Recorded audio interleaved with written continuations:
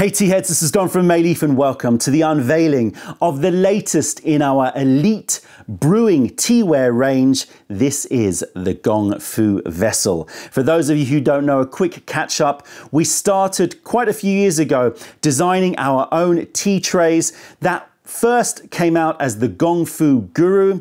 That was followed up with the Gong Fu Guru Mark II. And then in 2019, we launched our Gong Fu Code range. And that was made up of this large tea tray here, suitable for 1 to 6, 7 people. That's the Gong Fu Code. And we also came out at the same time with the Gong Fu Code Satellite that we just shortened to the Gong Fu Satellite. And this is for sort of 1 to 4 people, so a slightly smaller footprint. They fit in with each other, so this satellite fits inside the code, so you can store it all together and you can break them out for large sessions, smaller sessions, or if you wanted, giant sessions where you would have the 2 trays working together. You have no doubt seen these trays featured in many of the videos if you've been following us. But this year, and for the past, I guess, 9 to 10 months, we've been working on the design and then the manufacture of this baby here. This is the Gong Fu Vessel. So I'm going to unveil this for you and I'm going to show you why we felt that there was another piece of the puzzle missing in our Gong Fu tea tray teaware, and show you the different setups that you can do with the Gong Fu Vessel. So quickly, a recap on the Gong Fu Code series. So all of this marking here is Morse code, written in sort of a script sort of style, and they all have meanings to them. And I love the idea of these sort of hidden meanings behind the tea culture, the practice of brewing Gong Fu style and the practice of drinking tea and all of the positive attributes that that brings to your life. I like to sort of put that into the teaware, but not in an obvious way. So for anybody looking at this, they would just see a pattern, but these are all Morse codes. And I have to say, everything that you see that has this pattern is a different message. A lot of people didn't realize that when they purchased the Gong Fu Code. There's messaging all over the boxes for the code and the satellite, and that is the same here for the Gong Fu Vessel. So we've kept the same theme so that they all match together. They are tea trays, which means that you can brew on them and the water or the rinse gets caught in the trays beneath. They are coated with ABS plastic so that they are waterproof, and they are precision draining teaware. They all come with these infusion counters here, so you can count the infusions as you go by jumping your tea pet. It started with a frog. We now have an elephant as well, and a cat, and no doubt we will continue with these tea pets, with more limited edition tea pets to come to suit this. But I have to say, these tea pets, we made sure that we made these pegs removable, so you can also just use them on any setup you want. Right, so what is the Gong Fu Code Vessel, shortened to Gong Fu Vessel? Why did we need to add another piece of teaware to this Gong Fu Code series? Well, let's open it up and then we can take a look in closer detail. So as you can see, the packaging comes complete with more code. If you want to decipher it, you are most welcome to do so. Code on the top as well. All right, let's open this up. So you'll be greeted with a little more code, but a little instructional manual, very, very short, just showing you the different uses that this vessel can provide for your sessions. But I'll be going through them today anyway, so you don't need to look at that right now. And inside here, nicely, snugly wrapped up, is our tea tray and a purple clay bowl. Now, the purple clay is not going to be the quality purple clay that you would be using for making teaware, like teapots. It's not Yixing Zesha, because that would be way too expensive. But we felt that it would be nice to start to add a little bit more of an organic feel. And if you have that clay teaware, it'll certainly match and look very good with that teaware. So a little bit of a different aesthetic here, but I think it all matches together. You know, the stainless steel, the wood, the clay, I think it all works together. And of course, this tray fits nicely on top of the bowl, and you can see that we've made the coating of this stainless steel. So this is laser cut stainless steel, just like this one, but we've made it a slightly different color just to really sort of match with the clay, because we felt that this this more shiny, a little bit more rose gold color was going to clash a little bit with the clay. So this, I feel, just is has a very sort of whole holistic design together. Right, so you can see here we've got the code. Again, up to you to decipher if you would like. I'm not going to tell you what it means, so you're going to have to figure that out yourself. And you've got the infusion counter holes here. So you can use the elephant pet, you can use the cat pet, and you can use the frog pet. So you can choose which pet you would like to use, and you can use it as your infusion counter. So you've got 5 infusion counters here, which means that every time you brew a tea, you can hop the tea pet along and you will know, you'll keep track on which infusion you are on.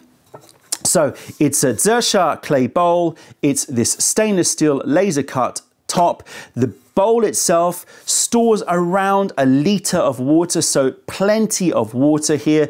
And this is the point that I want to get across here is, you may have seen things like this before.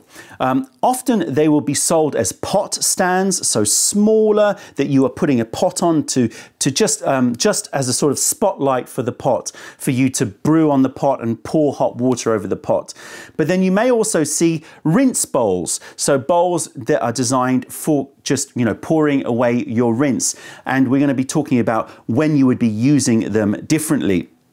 But I really felt that there was nothing out there that had the right aesthetic for me, and also the right dimensions and size. So we worked very carefully on the right size. The idea being having a small footprint, as small as possible, so that you can bring this to your desk, you can brew, you know, next to your computer, or, you know, wherever you are working. It's a very small footprint, but it still has exactly the right dimensions to fit the right elements on the tray, and also enough capacity for you to not worry about water spilling over and to be used as a rinse bowl. So let me clear this down and I will show you the different setups that are suitable for the Gong Fu Vessel.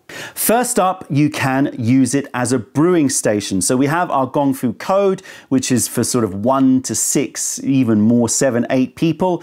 You've got the Gong Fu satellite, which is designed for sort of 1 to 4 people. So it's a small setup. You can certainly have this on your desk and brew perfectly happily. But I felt for tighter spaces, when I'm working on my editing or I'm working on my computer or for other work, I really wanted just an even smaller footprint setup at my station, and this is perfect. So this is really designed for sort of 1, maybe 2 people, and we've designed the size of the tray, so the diameter of the tray, to be the perfect size to, as I said before, keep the footprint as small as possible, but still allow you versatility in terms of the teaware. So you can see here I've got a Nafu clay pot, a cup, and a gong dabe, a pretty big gong dabe, and a tea pet.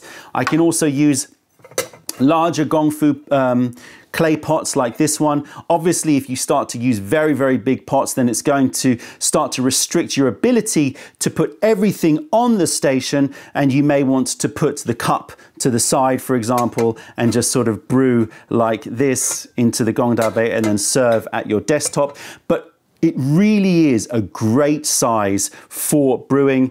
I've also made it the perfect size for Chaozhou style brewing. I'll do a video about that. So you can use the small guy one and 3 cups. Again, you can see it's perfectly adequate, lots of, you're not cramped, it's the right size for that. It's also great for the Gong Fu Solo. So if you have a Gong Fu Solo, which is a cup and a guy one, perfect. And this is probably my go-to. Whenever I'm sitting doing work, I usually have exactly this setup. So this is mirroring exactly how I have my setup as I've been testing this Gong Fu Vessel over the past few months, just trying it out, road testing it, making sure that it's the right size. So you can do the Gong Fu Solo, solo and a teapot. You can count your infusions. You can quite happily drink away. And obviously you've got a big capacity for the rinse and any sort of leftover tea to be poured down into the bowl below. And if you want more sessions, you can just empty the leaves into the bowl, cover it up with the tea tray so it looks all nice and neat, and you can have really neat, very aesthetic, very sort of a perfect footprint and a perfect bijou Gong Fu style brewing. So I've got some black fruit punch here. I'm just going to brew one infusion just so you can see it in action. So into the Gong Dao Bei. Haven't had any tea today. And you can take the teapot. If you wanted to offer the teapot some tea, you can put it in the middle. Or if you wanted, you could also pour it closer to the edge, but be a little bit more careful. There's a ridge on the edge of this tray, so you've got about a 5mm ridge to stop any tea from splashing over the edge. Obviously, be mindful that you don't just fling tea everywhere. And that's another thing that I've found with a lot of the tea trays that I had tested that were sort of a similar size. I felt that the design wasn't right. It wasn't draining properly. There was far too much spillage. I want things to be neat. I tend to have a towel. I say that, but I don't have one with me now. But I tend to have a towel just sort of sitting next to this setup, just so that if there is any drops, that I catch them. Oh, black fruit punch, straight up mangosteen. I'm not going to do a tasting, but I just wanted to show how easy it is to put everything onto the Gong Fu Vessel and not worry about it, and it's a very, very small footprint. You can check the dimensions by going onto the website. You'll see all the dimensions there. So you can use these sort of 100, 120, up to sort of 130. You start to maybe have a little bit of an issue when you start to get to sort of 150 and above pots, 150ml pots and above, to try and put everything, including a teapot, onto the Gong Fu Vessel. But as I said, you can forget the teapot if you wanted, and you could put the cup just down on the table, maybe on a saucer, and then you can just have the pot and the Gong Dao Bei on the Gong Fu Vessel. I needed that bit of lubrication. Oh, delicious tea. So that's the first use of this, and probably the use that most people will be using the most is this setup, which is a brewing station. As I said, after you finish your brew, I'm not going to do it because obviously these are prime leaves, but you can take the leaves, pick up the tray and just put the leaves into the tray, and then it looks exactly like this again. All neat, all nice. All the leaves are just hiding underneath this stainless steel tray, and you won't know how much tea you've been drinking until you reach the end of the day and you empty your vessel out. All right, so that's the first setup, the brewing station, and I use it almost every day for this purpose. Right, let's move on to the next setup. So of course you can use the Gong Fu Vessel as a rinse bowl and leaf collector. It's up to you if you want to leave the tray on, or you can take it off. Some people like to see the leaves build up and the rinse build up. I tend to prefer it this way and just sort of lift it up to put the leaves in. That way I think it looks a lot neater, but that's entirely up to you. I've got a dry setup here, but you don't have to do it in such a formal way.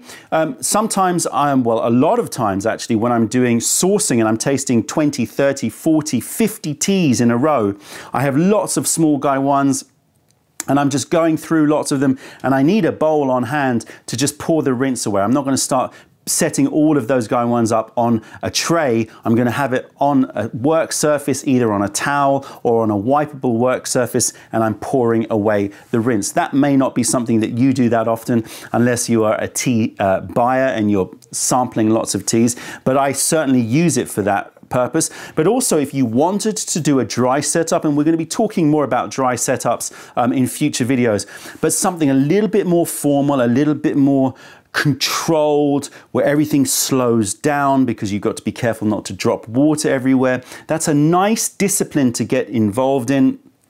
And the the rinse bowl or the Gong Fu vessel is going to be a very, very important part of that, because you have to pour your rinse somewhere. So you need a rinse bowl, and the Gong Fu vessel is perfect for that. So just as an example, you would need to be very careful when you heat your teaware up that you don't drip.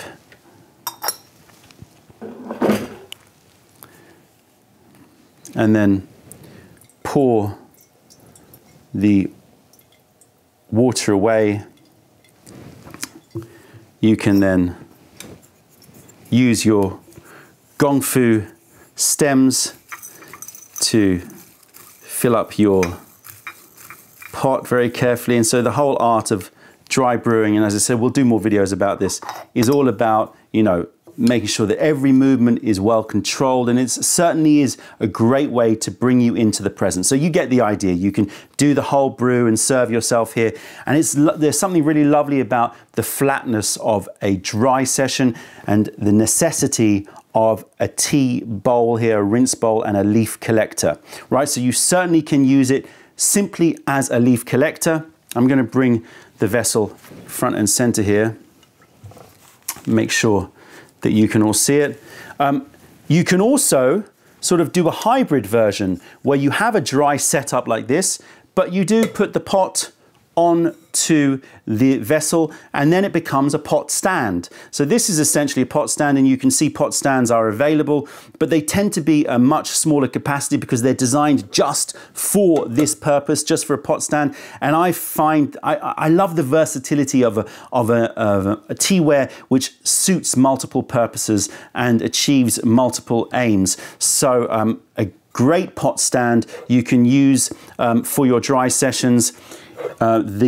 Again, the capacity has been designed so that even sort of large kyusus can fit there. You can see this Jen Shui Hui pot, which has got quite a large base, fits very easily on there. So it's going to be very hard for you to find a pot that doesn't fit on the Gong Fu vessel. I would say that it would be unlikely that it would be a Gong Fu size pot or a Japanese kyusu that would normally be used by most of you out there. So as a pot stand, it is excellent. So you can pour water directly over the kyusu or the pot, and you can see it drains really nicely, so you can, you know, warm up your teaware, keep the heat during brew. So it's lovely. A pot stand is lovely as a sort of spotlight, just a spotlight on exactly what you are brewing. And if you are using it as a pot stand, then there is nothing stopping you pairing the Gong Fu vessel with one of the other Gong Fu trays in the series, either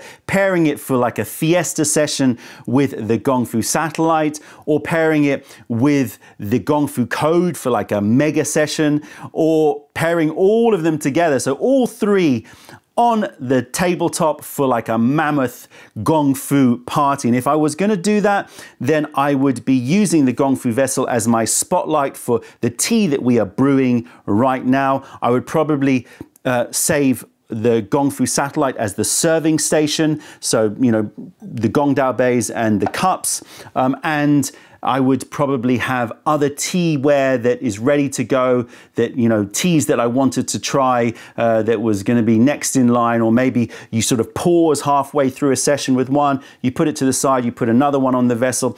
Basically, you have limitless options on how you want to rearrange all of this setup. And I think that it all works very well together aesthetically as well. So the Gong Fu vessel can be used as a pot stand for dry sessions, but it can also be used as a pot stand for mega and mammoth sessions like this, paired with other trays. Of course, you could just put it to the side and use it as a rinse bowl. It's completely up to you. It's very, very, very versatile. And as we said earlier, you can be using it as your solo, up to 3 people brewing station for the smallest footprint to get those Gong Fu brews. There is a fourth function for the Gong Fu vessel that we are calling arc brewing, but that's the subject of another video. Let me know your thoughts on the Gong Fu vessel. I think that this is the final piece to the puzzle for me. I've got now the complete setup from very, very small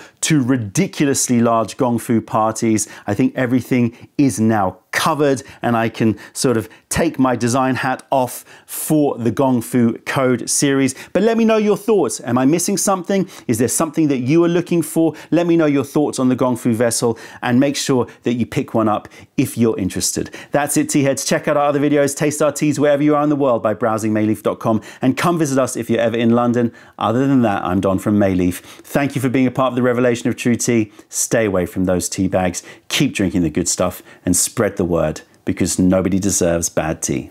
Bye.